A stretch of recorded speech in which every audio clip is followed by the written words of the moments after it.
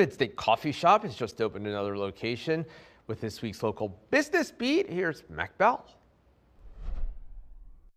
We're going to be starting this week off over in Lebanon County, where a new disc golf course was unveiled last week.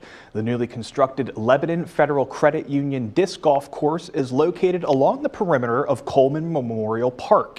It features 18 holes or baskets. Some of them are located on the old building ruins and others are hanging from the trees. The course was designed to be used by players of any and all skill levels, and it's open 7 days a week from dawn until dusk.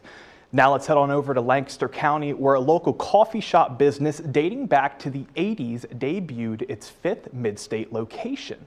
Coffee Co. opened its newest shop yesterday at the Brookside development on State Road. The new location will feature Coffee Co.'s full food and drink menu that's offered at their other locations as well. This shop will be open 7 days a week.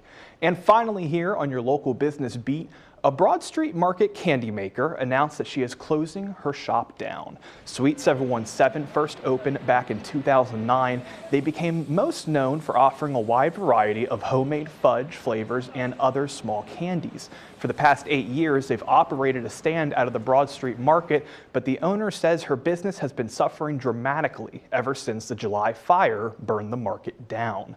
Sweet 717 says it hopes to remain open through the holidays. For more information and to stay up to date on anything and everything local business, you can go to abc27.com under the local news tab. With your local business beat, I'm Mac Bell.